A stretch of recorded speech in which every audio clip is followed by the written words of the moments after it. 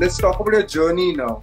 Not a lot of people would know that, but you actually started as a ball boy in 2008, watching Sachin Tendulkar play.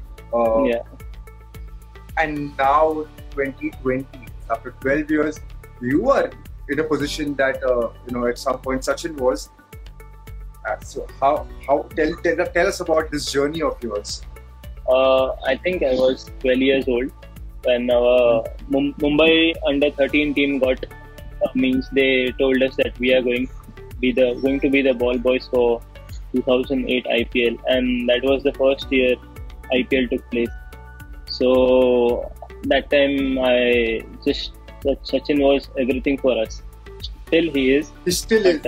Yes, still is. But Sachin was everything for us. Like no idol in bowling department or batting department. It was just Sachin.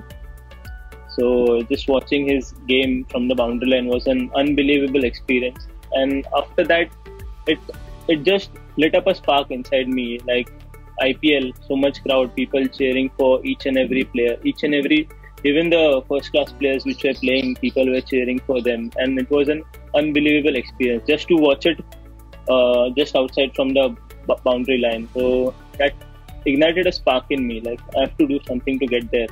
And after that, I kept on playing all age group cricket, under 14 and under 16 and under 19s, and eventually after years of hard work, I got an IPL contract. So that's it.